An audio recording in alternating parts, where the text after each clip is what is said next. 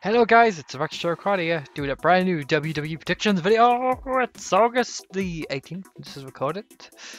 So Biscuits Friday. This is for NXT TakeOver Brooklyn number 3, which, that's it. It might be better than some stuff. Because 9 to 10, Brooklyn usually is. Okay, we've got 5 matches. Again, it's a bit, so we've got Johnny Gargano versus Adriana Alas with Selena Vega. Trying to be sick. Vega from fucking Street Fighter, really? Oh, I'm just gonna go Johnny Gargano. Just am. Next we have Aleister Black versus this one name I always pronounce wrong. Haya Utomi.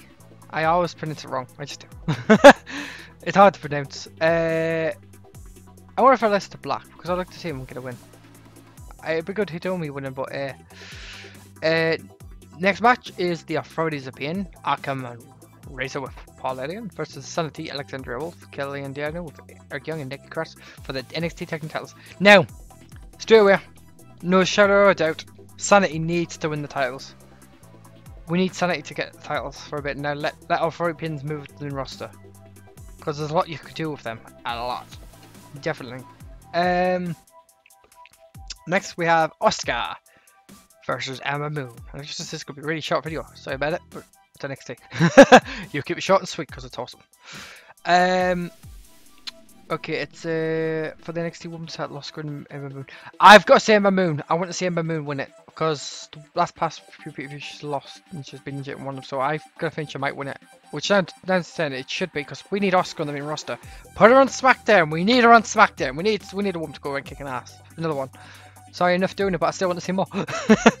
And then the final match is Bobby Roode versus Drew McIntyre for the NXT Championship. Now, Drew McIntyre, hands down. I love Drew McIntyre since he was last in WWE, since he was in Impact Wrestling, not in the NXT GFW. I loved him. I've always loved Drew McIntyre. I think he's a brilliant, phenomenal athlete. He is the chosen one. But WWE never used him last time properly, and then when he got the Intercontinental title, they took it off him. It's just like, give him the NXT Championship, then put him on the main roster, then give him an actual main title like the WWE Championship or the Universal Championship. Either way, it's at least it's one of the main titles. You know what I mean? It's just ridiculous how they haven't given him a shot.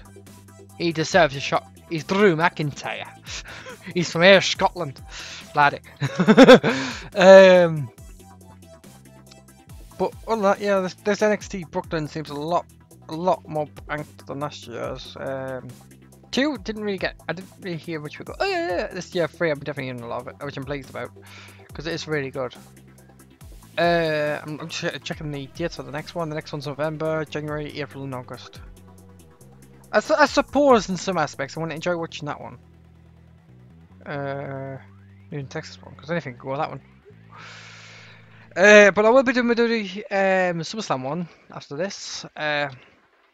So thanks for watching. Please like, comment, and subscribe. Leave a comment on improvement wise. You may notice this is a voiceover because it's getting clustered in. I thought I'll just do it as quick as I can so it's out the way, you know what I mean. But okay, thanks for watching and goodbye.